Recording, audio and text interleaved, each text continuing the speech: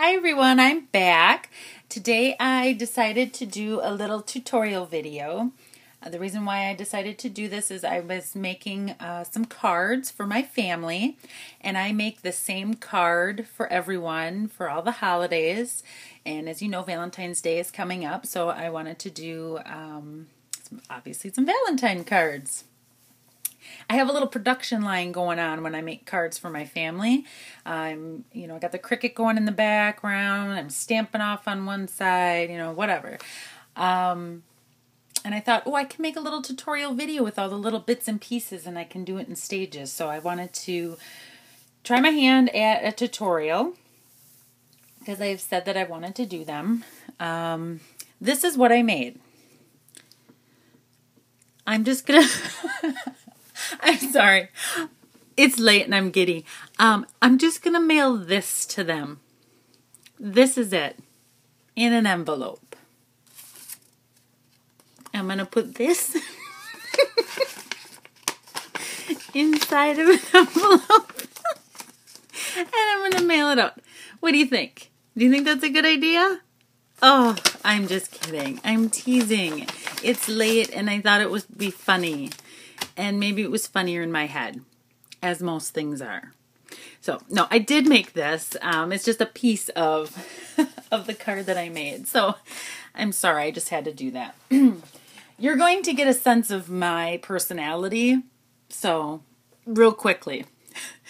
In another one of my videos, I pointed out that I had just gotten this paper stack from Michael's. Because I didn't have any Valentine cardstock. Yes, I was right. So I picked that up to make my cards. So when I started, I had gotten a bunch of these envelopes. They're the smaller size envelopes. I can't even think of what size they are. 5x6, something like that. So they're smaller cards or envelopes. So I wanted to make sure that the card that I made fit inside this envelope.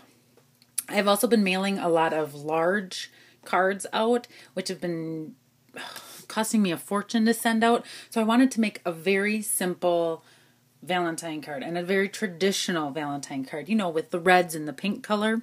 So that's what I did. So I started with the envelope. Well, actually, no, I started with the paper and then the envelope.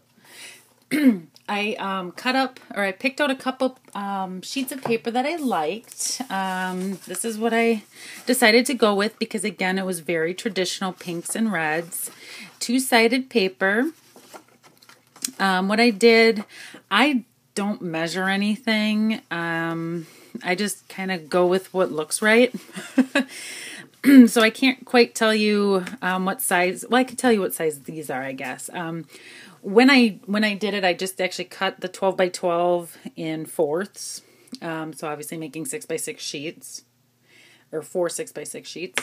And then I cut an inch off-ish. So that's about 5 by 6.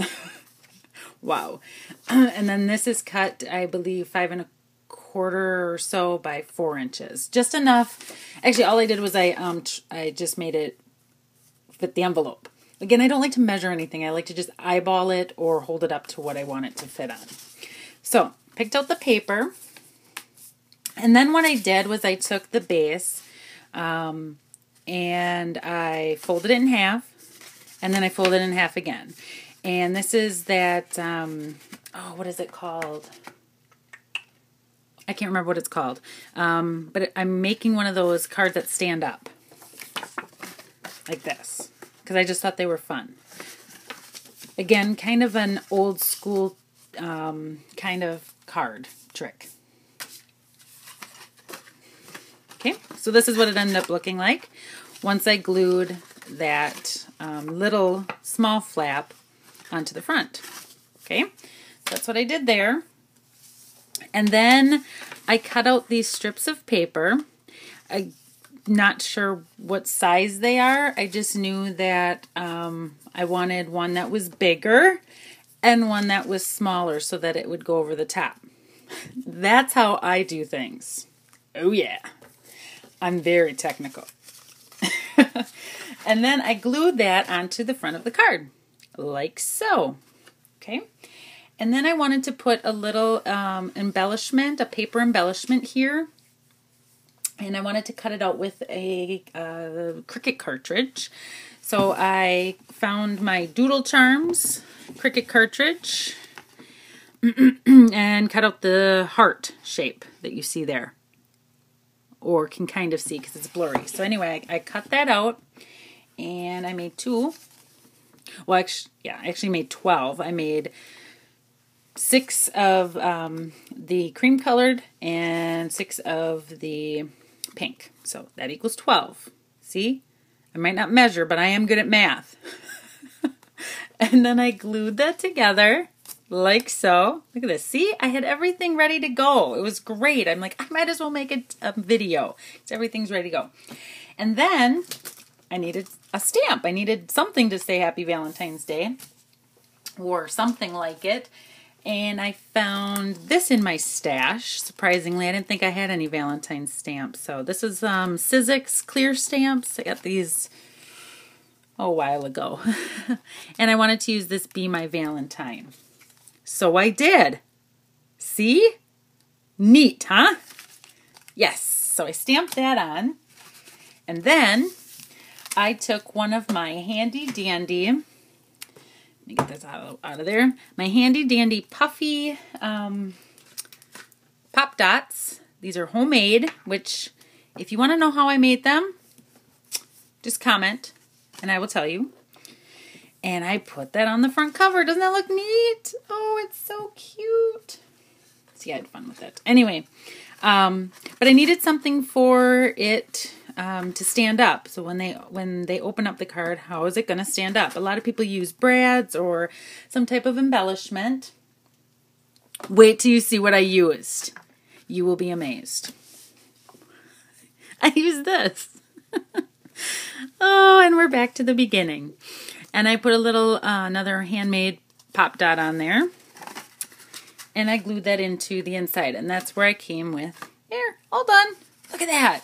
I made that so quickly. Like, you didn't even see how fast I did that. Right?